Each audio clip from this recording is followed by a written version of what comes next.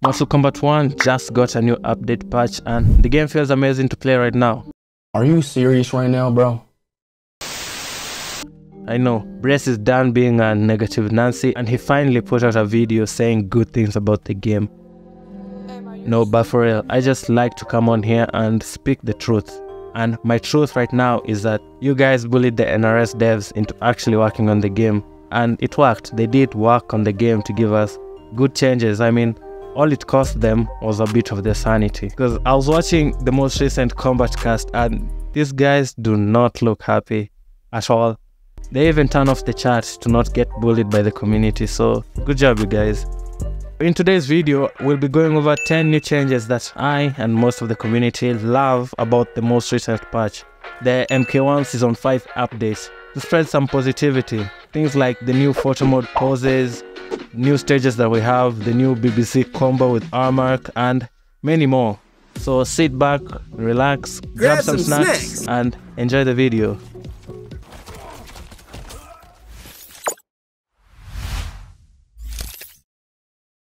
Hi, I'm justbraceface, and before we begin, I'd like to remind you that this video is sponsored by nobody. So please drop a like on the video. Thanks. So the first good thing I like about this season is that we got new skins of characters in their previous 3D era versions. We have Deception Shao Kahn, which is probably the best Shao skin, and I think every Shao main should get this skin. We also got Deadly Alliance Quan Chi, and Shang Tsung along with MK1 Sindel will also be dropping soon according to rumors and leaks. Someone said that this skin makes Shang Tsung look like Bobby Garrett Ferguson from regular show, and I found it so funny because the resemblance is there. Personally, I think the beard looks weird. Shang Tsung in the new timeline is too babyface to have a beard. Oh, also, we'll be getting the Dark Raiden skin from MK1, and what's even better with this is that this skin is free. The rest are also cheaper than usual at only 500 Dragon Crystals, but for the Raiden skin, all you have to do is beat him in the final Invasions battle as he's this season's invader. Which brings me to the next point. Season 5 of Invasions had a lot of changes which make the game mode playable and a bit of fun at least, and some of these additions are like new fight challenges where you have to kill a cyborg in one combo. There's a new break the targets minigame which kinda plays like Smash. Some of the enemy invaders are now replaced with the fusion characters from the final chapter of the story mode like Cyber Smoke, Tang Lao, Kanya, John Khan, Scop Lao, which is an amazing thing to do with these characters, NRS. Now if you could only just make them playable in a new separate game mode, of course, where stats don't count, so it doesn't get sweaty and it remains a goofy game mode just for laughs. Another solid change to Invasions is that some nodes will be skippable, so if some survival game is giving you trouble, you can just skip it and go straight to fighting. Personally, I just chose Peacemaker's force field to tank most of the projectile-based survival games. It's so cheesy and you can in fact meta ban the force field as many times as you want because you have infinite meta in the survival mode. I think you guys will also agree with me when I say that this season's Invasion skins are so much better, especially if you compare them to the Season 4 Invasion skins, which most of us definitely skipped on. Brother, what's that? This next one's a bit of a spoiler, but the other great thing about this update is that Harumi's face model has been confirmed. This means the story expansion is in the kitchen. That's probably when she'll drop after we get the story expansion. For all the uncultured imposters who don't know Harumi, You are gay. I hear that Kuai Liang is now married. Harumi is just as fierce as he is. Harumi is Scorpion's wife, and she's appeared in Kuai Liang's Tower Ending. She's also in the Season 1 Scorpion's Invasion story, and as well as the first live-action Mortal Kombat movie. So she's a big deal for the die-hard MK fans.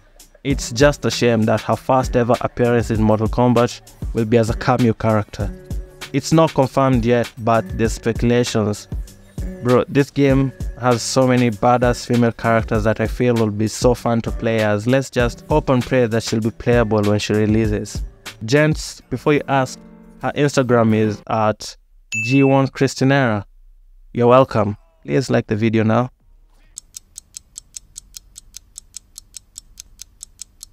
Another amazing thing we got with this update is the tea house. Yeah, we got some new unlockable stages, and so far I only know of the tea house version in the rain. I know MK1 is a 2D fighting game, but it's still nice to have some novelty in the stages. This update also came with Ermac, and Ermac gave us a new funny tech that's similar to the BBC combo from Geras. This move where one of his souls flips you upside down, and the game physics make the clothes go down as well. I trust the MK community to be creative with this one. It has so much potential for memes. To add on to the list, the Season 5 update patch brought back an OG character, Mavado, the wannabe Niklaus from MK Deadly Alliance. They made his moves so cool. I can already see his Spider-Man mod dropping as soon as he releases. They even remastered his old fatality and made it not corny in MK1 as it was in Deadly Alliance. Once again, thank you for caring about the OGs NRS. This season has so much proof that they listen.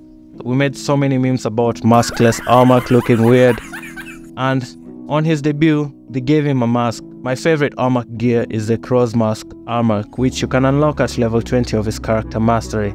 This mask goes really hard. It makes him look like some overpowered Elden Ring boss in the winning poses. I'd love to hear what your favorite Ermac skin or gear is, so share your opinion down in the comments. Also, another change that the MK community has complained about since Injustice 2 and MK11 has finally been implemented this season, and it's that guest player 2 can finally share player 1 skins. So now when you unlock a skin, your friends and family can finally use the skin during versus mode.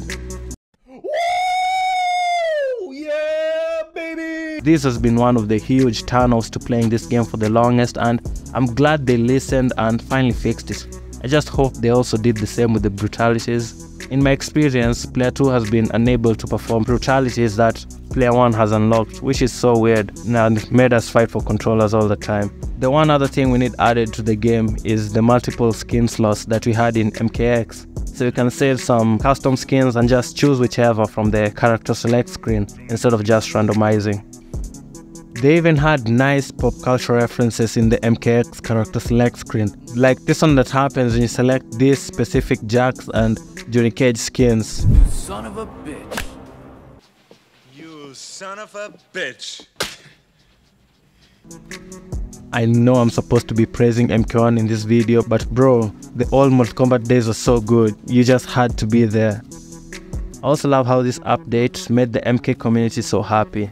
Now when I scroll through the subreddit, all I see is positivity, new memes and reaction images dropping, new art, and just generally good vibes, which is why I even sat down and decided to make this video. And finally, I appreciate the fact that Netherealm Studios is putting in effort to make this game not suck.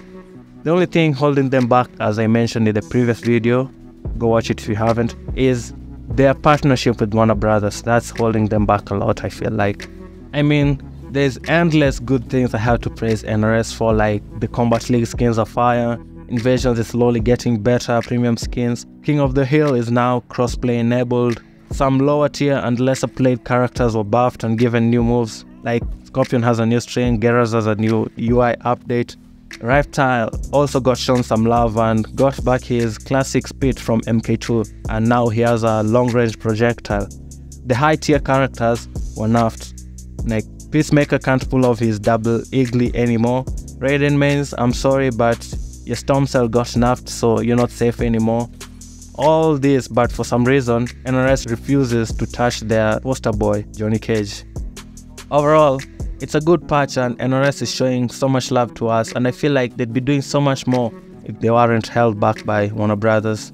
I know I joked about it in the intro, but don't be rude to the devs online, or anyone, just don't be rude to strangers online. It's not nice.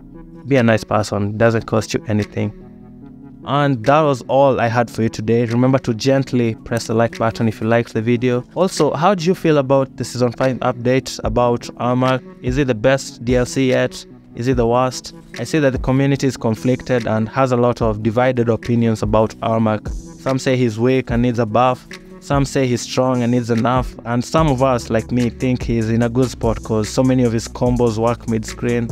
Let me know your thoughts on Ermac. Before we sign off, consider joining the channel and becoming a member.